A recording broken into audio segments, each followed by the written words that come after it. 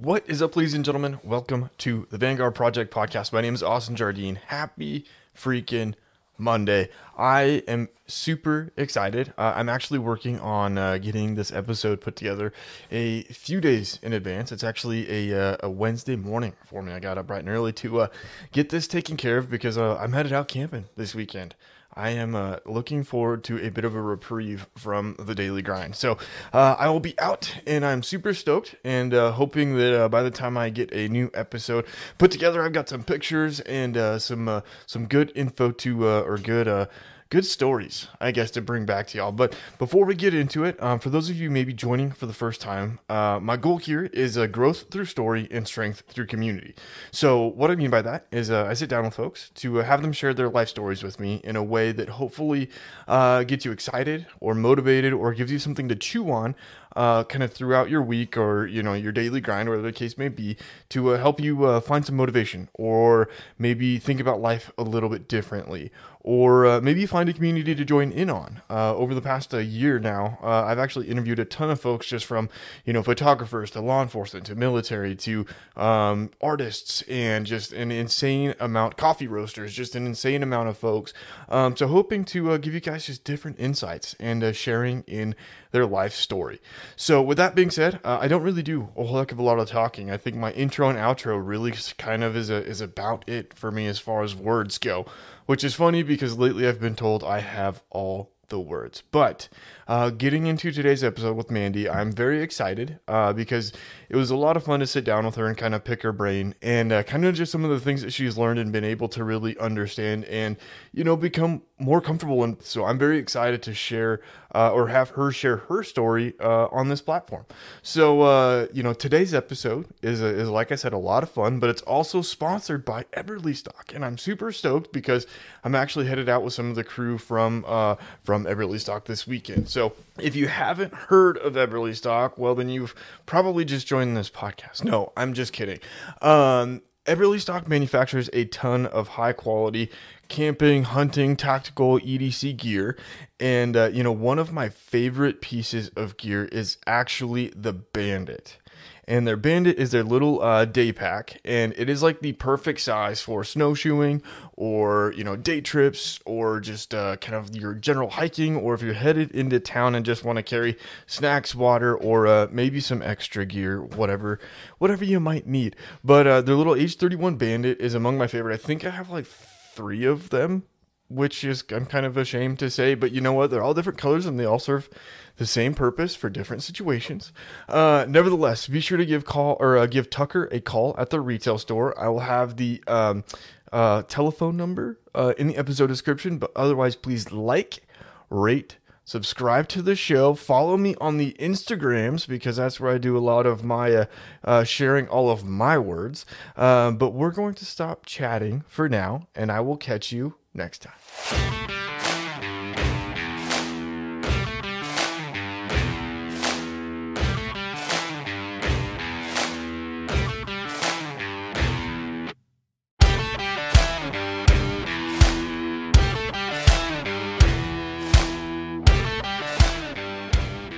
What is up, ladies and gentlemen? Welcome to the Vanguard Project. I hope you're all having a wonderful day. Mandi and I are sitting here. It's late for you on a Tuesday, and it's getting a little bit later for me. And it's hot on both ends of the states, I'm hearing, because you're over on the East Coast, and it sounds miserable. And I'm over here in Boise, and it's warm but not humid. So I'm fortunate to have escaped that. But anyways, Mandi, how are you doing this evening? Doing really good. Hanging out with my fam. I have 2 daughters and several roommates. So we were all just hanging out. We had a make your own pizza night. We were sitting down for a movie, and I got on here. Nice. Make your own pizza. That sounds good. Did you guys do like make your own dough and everything? No, we weren't that. Yeah. Overzealous. We bought boba leaf, like already made stuff, and just did the sauces and toppings and all that. Nice. That sounds good. I had Yeah, 2 peanut butter sandwiches and now I'm back upstairs. So can't go wrong with that. That's I the way to do know. it. I know. Well, maybe to kick us off, it's kind of funny because you and I met briefly last summer, and then I was fishing for contacts for folks to interview, and Ashley brought your name up, and she got us connected. So I'm super excited to chat. So thank you. But to Yeah, kick us off, do you mind maybe just introducing yourself a little bit, who you are, what you do, and then I will badger you with questions as we go. sure. My name is Mandy Thomas. I'm a firefighter in Northeast Florida. I'm also an EMT. So in our department, we do both the EMS side and fire. I already said I'm a mom of 2 girls, and I used to do a ton of volunteering with nonprofits for veterans and first responders, but this year I decided to take more time for my family. So I'm not currently doing that, but that's normally what I do. Okay. So maybe to start, what led you down the path of firefighting? I mean, is it something that you've always wanted to do? Did you grow up in a fire family? No, I'm the first in my immediate family. I was so I joined the Army and I got out in 2006 when I found out I was pregnant with my first daughter, and I was a stay-at-home mom for 12 years. I've in that time I became a personal trainer, and so I've done that for 15 years now, but I still didn't really have a sense of purpose or service or anything. And my ex-husband at the time was in the fire service, and I decided, well, why not?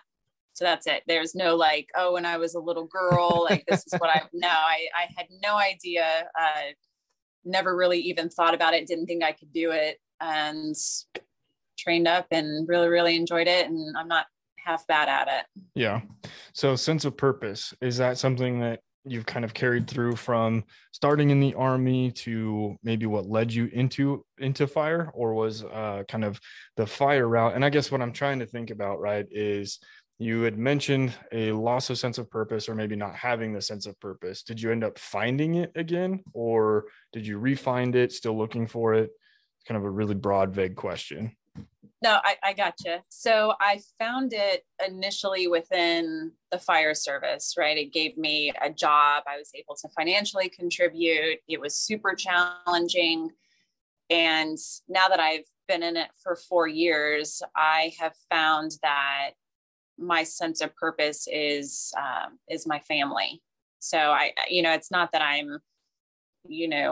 don't have a sense of purpose in the fire service. You can tell I'm ate up with it. I absolutely love my job. I feel lucky every day I get to go. But when it's my time to go home, like I don't hang out with, a ton of people from work. I'm super private, which is ironic how much I share on my social media, but I just want to be home with my people. So it's kind of like a give and take. Like when I'm at work, they have me at work 100%.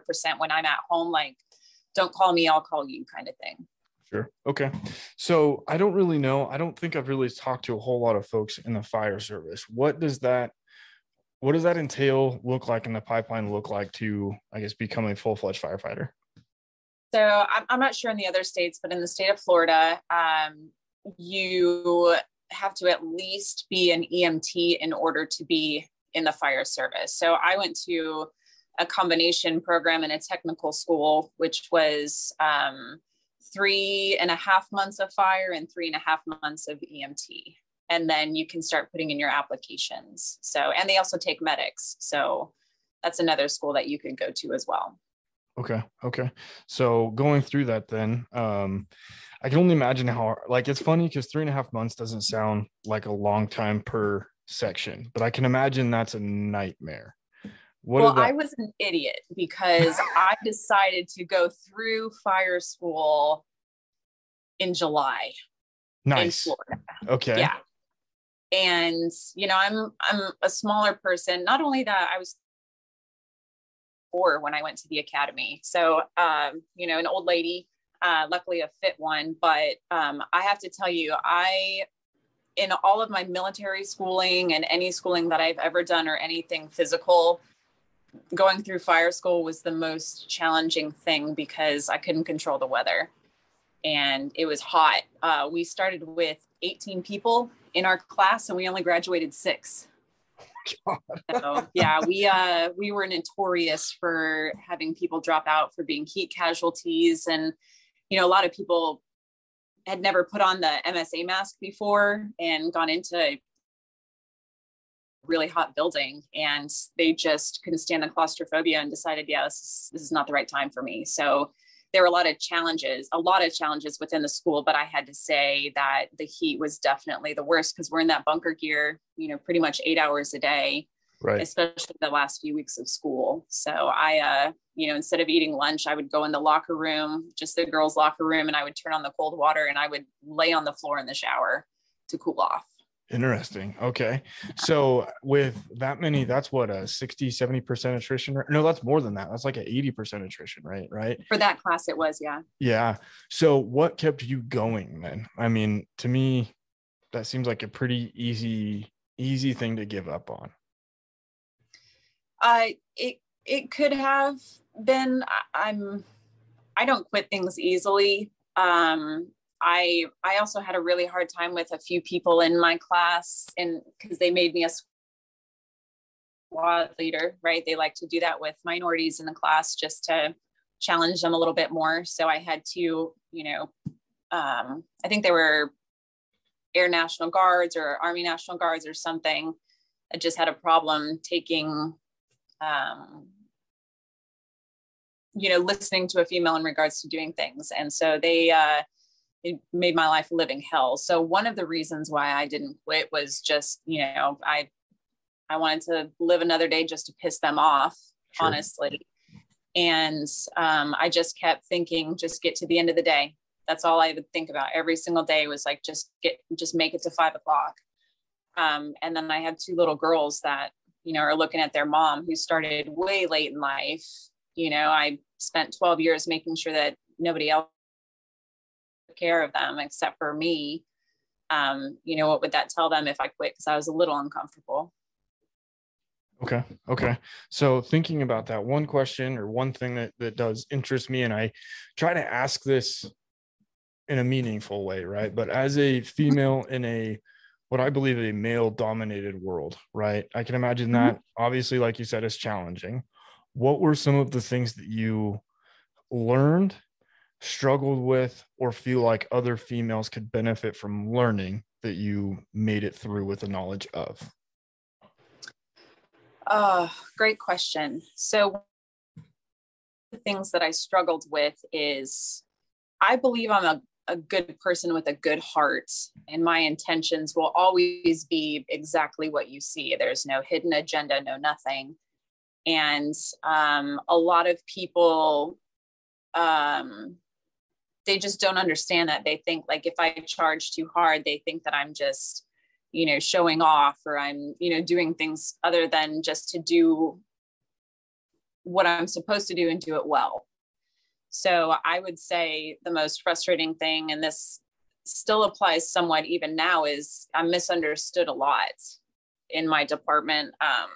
My social media, I focus a lot on the fitness aspect of the fire service because I've, been a PT for 15 years. And I've been accused of being like a show off and, just somebody that really likes attention instead of doing it to help a majority of the people that, they walk out into our bays every single shift and they have no idea what to do for a workout. We have all of this equipment, right? But nobody knows how to program anything. So that was the most frustrating and still is the most frustrating part. What I learned in fire school and I learned now is it's just work. And, going through fire school, I just knew I had to get through it and I would set myself up for success. But mostly in the fire service now is, I'm lucky enough that I get to do this cool job. And, but at the end of the day, I still go home to my family and I still go home as me. So it's just work. Try not to take it, offense to too much, which is really hard for me because I'm, I really am genuine, I think. And as far as females go, the only advice I've ever given to females in regards to the fire service is you either meet or exceed the standard, nothing else. Don't ask anything to be changed. We're expected to work just as hard. I may not be able to lift, what the other guys lift. I can outlast them for sure. But you just don't ask for any change. You either do it and do it well, or don't do it at all. Yeah. Okay. So when going back a little bit, and I was taking notes kind of as you were talking, with the most frustrating thing being misunderstood, have you tried to, I guess, rectify that at all? Or are you just like, hey, listen, this is exactly who I am and you need to make peace with that? Or are you trying to, I don't know if it's necessarily mending relationships so much as like facilitating relationships? I have had to let it go because, there are certain types of people that you just can't change no matter how the conversation goes. It's just, that's who those people are. That's who those types of people are. I get to reach the people that I want to reach, and I do reach, staying the course. So I'm not going to change myself because there are a few people that, have an issue with me. I'm okay with people having an issue with me because I still am doing it for the right reasons. My intentions are good. And, I've helped, I wouldn't say a ton of people because that sounds, kind of stuck up, but I help people enough that I'm just going to stay the course. Yeah. Okay. That's fair. And when you say it's just work, what do you mean by that? So I kind of the tail end, you said, hey, it's just work. I come home, that's it, lights off.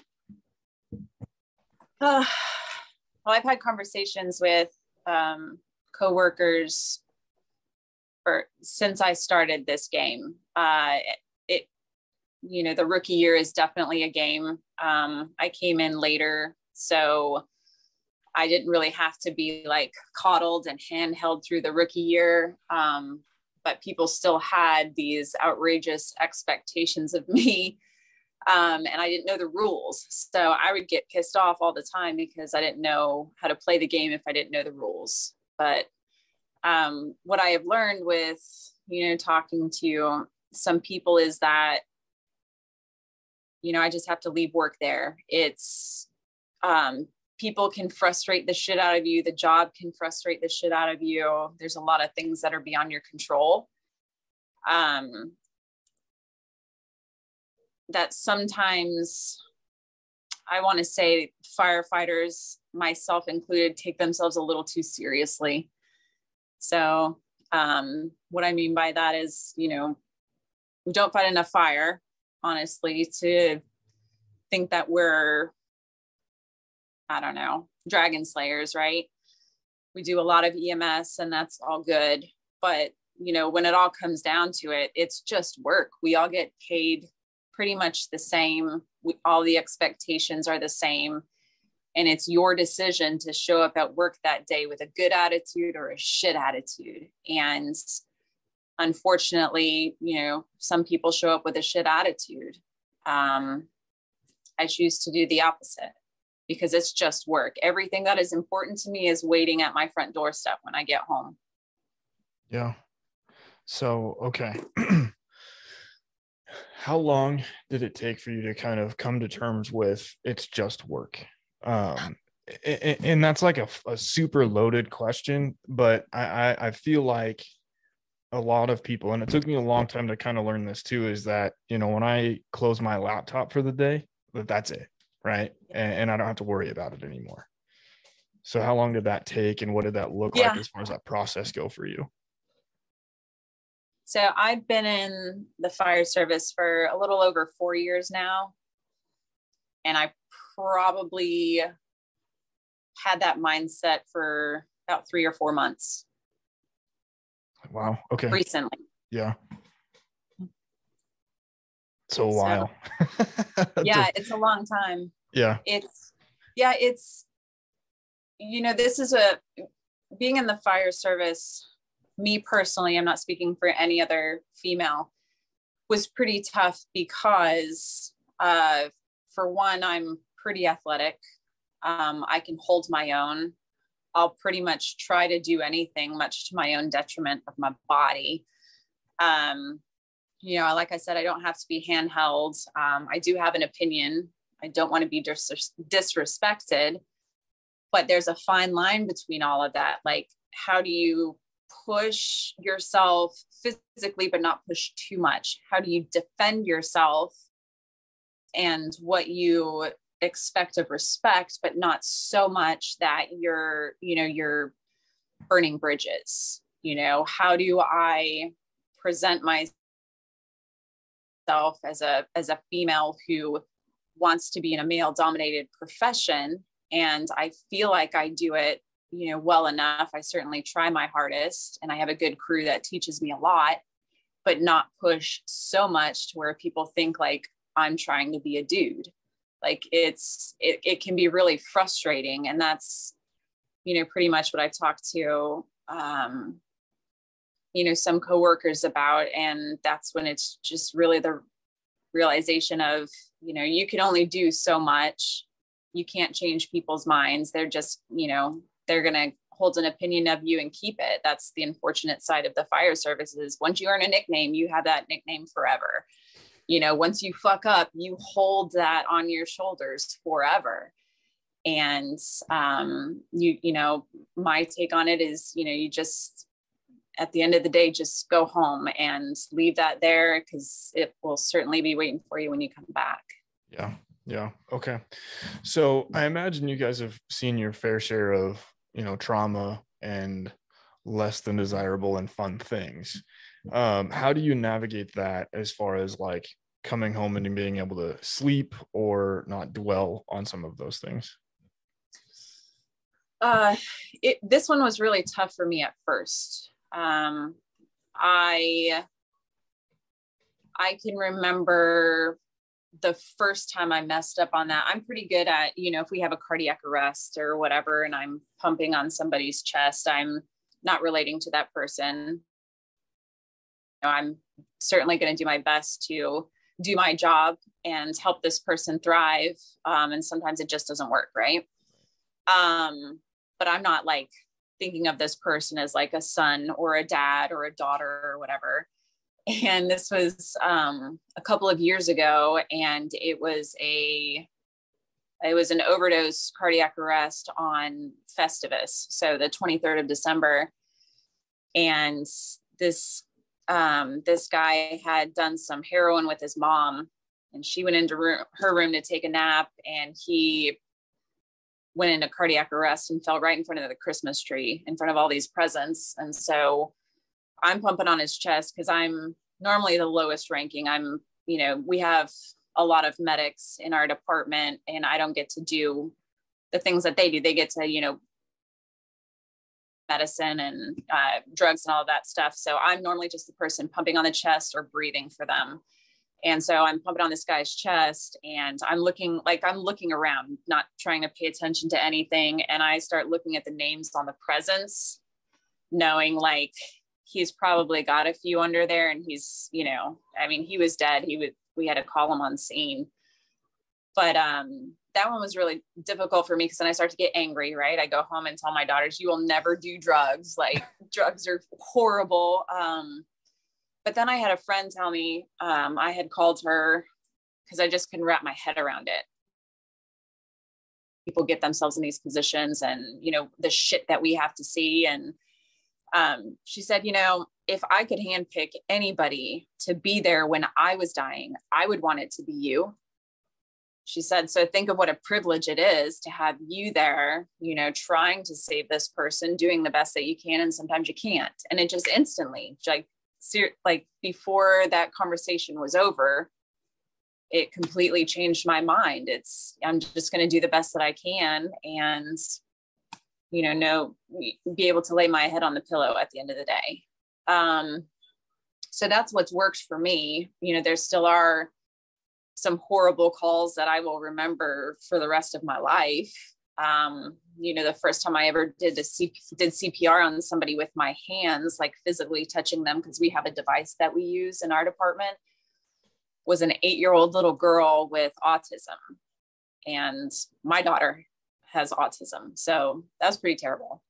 But, at the end of the day, we did our best. Yeah. Okay. So then as far as advice goes, that might be for folks that might be in the first responder world, is it really, at least from your experience and perspective, just to remember that you do your best? It's, I honestly don't think that's enough. I think people, I really am big into mental health. If you follow me for longer than a month, you'll know that, I talk about it quite a bit. I stress it. I think that for first responders, military, but especially first responders, because that's what I've been in, for a while now, it's more than just that. It's than just that shit call. It's, your washing machine broke that day and your significant other called and wanted you to fix it, or at least bitch to you that, the washing machine broke and you can't do anything about it because you're on shift. So that's stressful. Or, it's, for me, people just need outlets. I think it needs to be bigger than that. You need an outlet. You need to be able to talk about it with somebody that you trust. You need to take care of yourself, physically. You need to exercise. So I think, for me personally, just not being able to talk about it is, the worst form of punishment, because it's like you're swallowing poison every time you're not letting it out. You're just, right, continually doing that. So very long-winded to say that, no, that's not just the answer. It's a big realm. But it's part of it. It was enough for me to know that, I did my best, and I work with amazing paramedics. We're the best in the country. We have the best medical director in the country. So it's enough, but not quite enough. Okay. To make that shit go away. Yeah. So maybe then if we could go down the rabbit hole of advocating for mental health, then, I mean, talking about kind of the outlet for talking to somebody, trusting somebody, the physical well-being, right? I mean, how does that play into kind of your daily life and, I guess, your presence in this world, I guess you could say?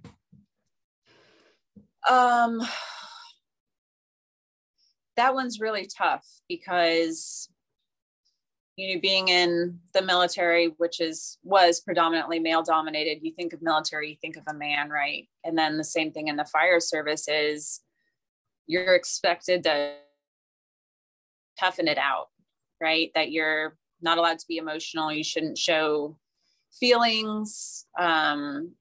Just you signed up for this job, you should expect it. I think that's the most toxic attitude that anybody could have. But how do you convince somebody that's been instilled with that otherwise? And for me, it's, I understand that women are expected to be more sensitive, more open, more understanding, more of the mother figure. And I will play that role until my dying day. It's, to me, I feel like it's a responsibility for me to be able to be in a male dominated role, but also be a person that's willing to talk about it. I've talked about my own struggles, my own, I would say, fantasies of suicide. I've never actually done it, but I damn sure thought about it and it felt nice, So I think that for me, I can't save everybody. I can't convince everybody that I'm a safe place to come and talk to or to just be around. All I can do is just continue to talk about my struggles and let people know that I'm still here. I'm never going to stop talking about it. But I think the realization is that men are taught to be the strong ones, the ones that hide everything, take care of everything, take the whole world on their shoulders. And I don't have an answer for how to fix that. Yeah. So in talking about, and I'm trying to formulate this question as I talk, but as I guess in talking about your own struggles, thoughts of suicide, right? I mean, what has been maybe the most relieving thing for you in sharing your story? Has it genuinely just been stopping to stop swallowing the poison, like you'd mentioned, or has there been some aha moment that you've had where you're like, this is something that, like, holy shit, I didn't know about?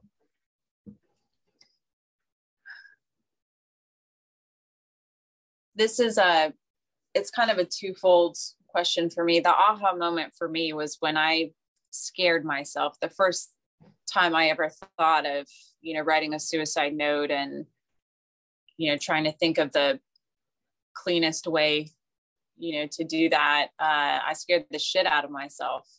And I called my lieutenant at the time and said, hey, I just had this thought and I'm really scared. And I just need somebody to hold me accountable. And he did. The problem with that is not a lot of people feel comfortable sharing something so intimate. To me, that's bearing your soul. And that's really hard for people to do. But, on my side, like, I have 2 daughters that depend on me. One, especially my daughter with autism, like, she's going to be my buddy forever, because she's probably just going to have to live with me forever. So the thought of leaving her was too much. But I think the shamefulness of having those thoughts is what keeps people from reaching out. For me, like you had mentioned, I no longer had to swallow that poison. And then once I was able to share the situation that I was in and I got out of, I felt even more relief. And luckily I'm at a point right now where I don't even want to talk about that part anymore, the situation that I was in, because now that part's toxic to me. I'm over it. It's done. I need to move on. The other part of that is I also realized that I will say this. I was part of a nonprofit organization at the time that swore up and down that it assisted, military and first responders with suicide thoughts, with rehabilitation from being injured. So we're talking like amputations and, anything you could possibly think of. And I was part of this organization for a few years, and I reached out to them to say, hey, I need some help. This is, what I was just thinking. And I was the only female on the team at that point. I was the only female veteran and also the only firefighter at the time. And they told me that I needed to go find help somewhere else, because the person that I had the issue with was also part of that organization. So they protect their own. And I was left on my own. Thank God I had, the fire service part took care of me. And we're talking like it went up my chain of command for me to get help, because I was acting like an absolute retard at work. I'm lucky I didn't lose my job.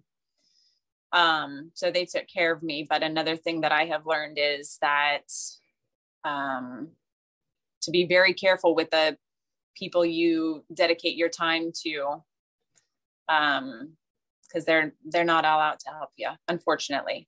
Yeah. Okay. So there was a lot there, and maybe a personal question or two, and you can certainly defer, and we can change subjects. But you had mentioned, having written a note, and honestly the shame of having those thoughts and kind of feeling that way. And it's interesting because, like, not to make it about me, like kind of what we were talking about, but when I was really handling my anxieties and my OCD, shame was the one thing that kind of I learned dictated a lot of what I had done. How did you get past the shame of those thoughts, like you'd mentioned, to ask for help? It was desperation. It was pure desperation. I had nothing left. I was just a shell of a person, due to, I'll just say, being in an extremely abusive relationship. I, wasn't this happy-go-lucky person and this, this positive person. I seriously was a skeleton walking around. And so once those thoughts popped in, I was able to at least function somewhat, in order to survive for my kids and to keep my job. And I was still volunteering at the time, ironically. I just had nothing left. I was honestly just grasping at anybody that would be willing to take the time to listen and help and believe me. Okay. Then when it came to asking for help, right, and then working through the fire service chain of command, was that as easy as you would have hoped it would have been? Were people receptive? Did it take some work? Asking if somebody's listening now that they're like, okay, yeah, I need guidance and help on moving forward. Luckily, I knew that this one person,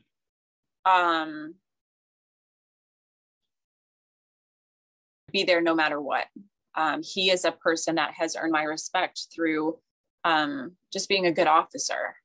Doesn't really, bring emotion into play at work. I don't work with him now, but he's at a different station. But he was reliable enough for me to know that, even though I didn't know him very well personally, that that he would be there. It's not easy. It was very embarrassing for me because I had a lot of things that I had to answer for, that I had let slip at work. But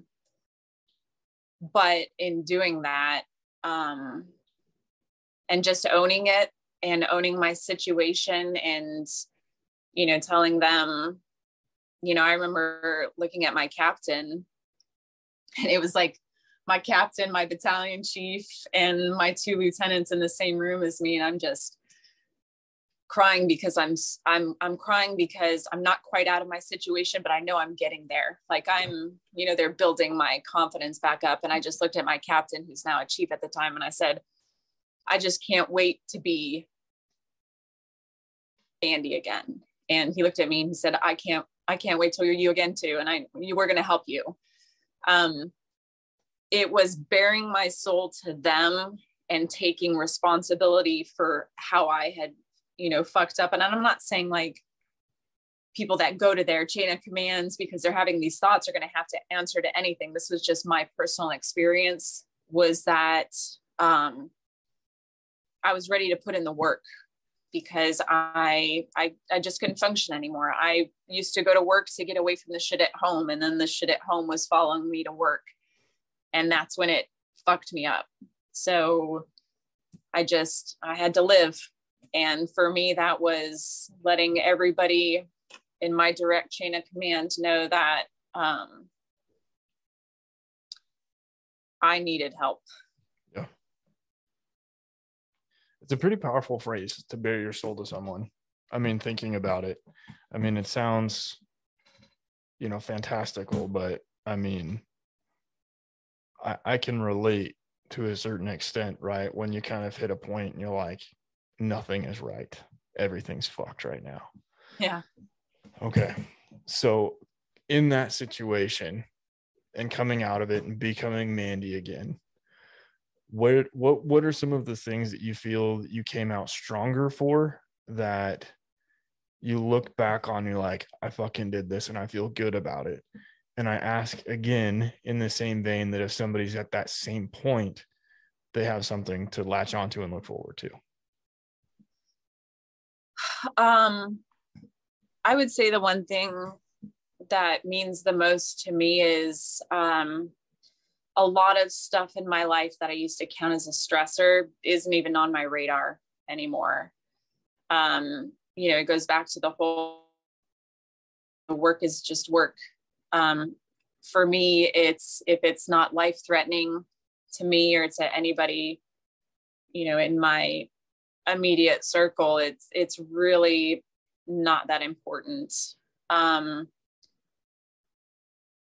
also learned that I am way stronger mentally than I ever gave myself credit to, because I look back and I'm like, I don't know how the hell you did it. Like, I remember doing a workout with my boyfriend. This is a funny story, but it's relatable. I was doing a workout with my boyfriend, and I thought that he was intentionally ignoring me, which is a trigger for me. And so we were doing the same workout, and instead of just like giving up and, going into the house and forgetting about it, I started going harder and faster. And I wanted to be like, okay, I'm about to prove a point, but for whatever reason, I just enjoy that pain. And so I ended up killing him on the way out. And then, we sat and talked about it after, and I was like, hey, this is what I was feeling. Like, I felt like you were ignoring me, which he was in pain. He was just trying to get through the workout too. So he wasn't ignoring me. He was, just in the zone.